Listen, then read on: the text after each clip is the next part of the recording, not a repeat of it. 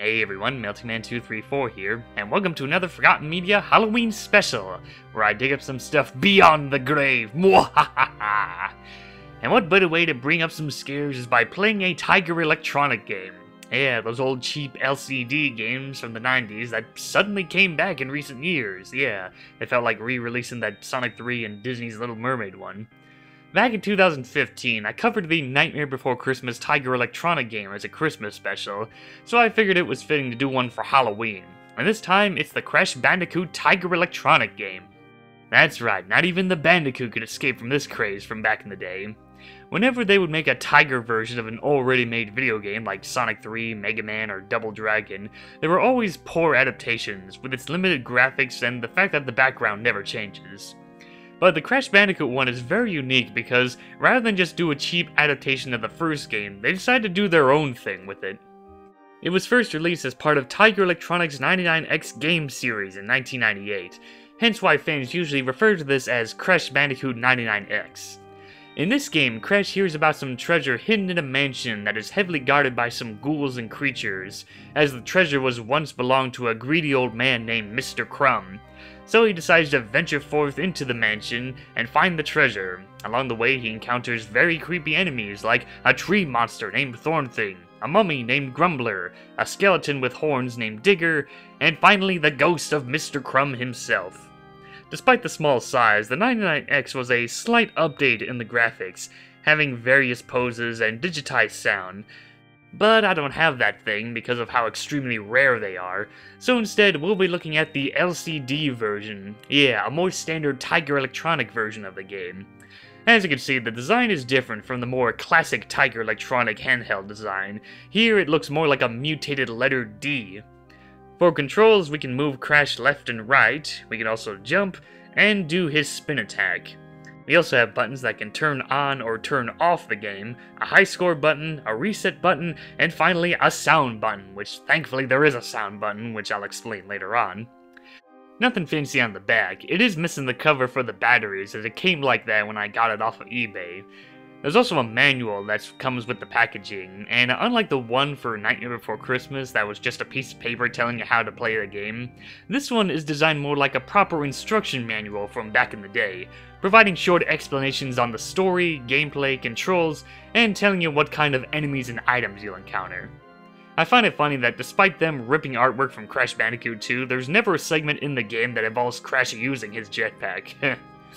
The descriptions show that the story is pretty much the same as the 99X version. The only difference is that Mr. Crumb's goons are not here, and the main baddie instead is Mr. Cruel. Which is weird because in the manual they still call him Mr. Crumb. I wonder if that was some kind of spelling error or something, but eventually we did get some clarity.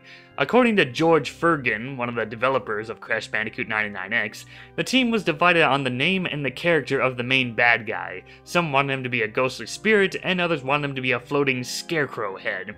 So they ended up getting both of their wishes by doing these two different versions. The 99X version had the ghostly specter, and the LCD version gave us the floating scarecrow head. One weird thing about this handheld is that the specific batteries that it needs to work. I tried using Energizer batteries at first and I got the sound but the screen wouldn't work. Turns out the recommendation is Duracell batteries, which I assume also applies to other Tiger Electronic games. Well, at least it's a common battery that you can find anywhere and not something obscure like those Toys R Us branded batteries.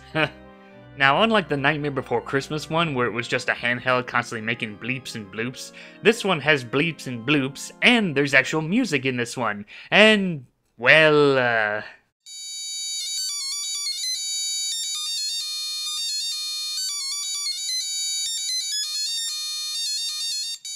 yeah, it's terrible. So instead, I'm just gonna play the game on mute while I play some spooky music in the background.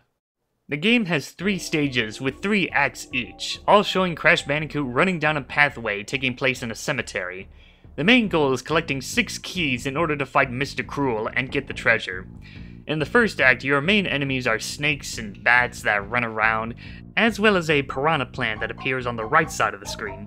Hit them to score points, but getting hit by them makes you lose points. So how do you get the key? Well, you gotta score at least 1,000 points to make it appear before the timer runs out. Once you have the points, then the key will appear, and you have to jump and get it, and you really gotta pay attention to when it appears because the graphics for it is very tiny. I think the manual says it usually appears when the timer is close to 20 seconds or something. But yeah, sometimes you'll just be ranking up points and be lucky to get the key, and other times you'll already have points ranked up, and then you'll just have to wait a while until it actually appears. So yeah, rank up the points and get ready to jump for that key. Act 2 is pretty easy. The only enemies you have to encounter are ghosts on the left side of the screen, and open graves. Although to me, they look more like open caskets. This is where you'll mostly learn on how the crates work in this game. There's Wampa Fruit crates that give you points, the classic question mark crate that either gives you points or an Aku Aku mask, and then there's the Nitro crates that take away points if you break it open. I usually keep running into that stupid thing and don't have enough time to get away from it. There's also tombstones, which are basically crates with crosses on top. Avoid those or else you're gonna lose points by crashing into them. Act 3 is again the open graves and ghosts, except now they're carrying pitchforks. And finally, rats that pretty much act like snakes where they scamper around the place. After that, it's pretty much just the same old thing for the rest of the levels. The only difference is that the levels speed up a bit, and the enemy attacks become much faster. You'd think that the crash head icons on the top would be representing your lives, but no, they represent the stages that you're on. I think the only time you can lose in this game is if you don't have enough keys to enter the final boss, or if you lose to Mr. Cruel himself. And speaking of which, here's the final boss, going up against the floating sack of hay. You gotta time your spin attack just right to hit him, and you also need to keep track of your scoreboard and timer. If any of those go down to 0, then the game's over. But once you manage to knock him around a couple of times, then the treasure is yours. Yay, Crash is now rich. So maybe now he can take Tawna out on a fancy dinner date or something. And that concludes the Crash Bandicoot Tiger Electronic game. In terms of its concept of Crash Bandicoot going up against the supernatural, it's very unique. But in terms of gameplay, it just makes you wish that this was a game that wasn't on the Tiger Electronic handheld. I mean, the controls are fine, the buttons to move Crash around is definitely better than that weird D-pad I had to deal with on the Nightmare Before Christmas one. But either way, it's just a really low-budget version of an already low-budget handheld. While the original Crash 99X game is very rare, this LCD version does pop up on eBay and Amazon from time to time, but good luck trying to find it for a decent price. I highly recommend this for hardcore Crash Bandicoot fans, or if you're a collector of the Tiger Electronic devices. While Crash Bandicoot 99X is a thing of the past, this wasn't the end for Mr. Crumb and his goons, where there was a sudden new interest for these characters from the fanbase. I think this happened after the Winter Festival Grand Prix event happened in Crash Team Racing Nitro Field. Since that update brought back some of the more obscure characters like Rillaroo and Yaya Panda, the fans became more interested in what other obscure characters could be given new life, which led to the rediscovering of Mr. Crumb, as well as people making fan art on how they think he might look like if he was featured in a new Crash game. Heck, even I joined in when I did a quick doodle on how I would redesign the character. Well, he wasn't featured in Nitro Fuel, but he was present in the mobile phone game Crash on the Run. I was really excited when they announced that they would be bringing back Mr. Crumb, and I really dig the new look that he has, being all fancy, spooky, and goofy at the same time. Like, seriously, look at how long that tongue is. They also brought back one of his minions, Thorn Thing, as a reoccurring enemy you encounter in the game. And in a recent Halloween event, Grumbler also made his return. Perhaps one day they'll bring back Digger and maybe even Mr. Cruel, and then these spooky creatures of the night will all finally be reunited once again. Well, that wraps up this episode of Forgotten Media, so this is Veltman234 signing out, and wishing everyone a happy and safe Halloween!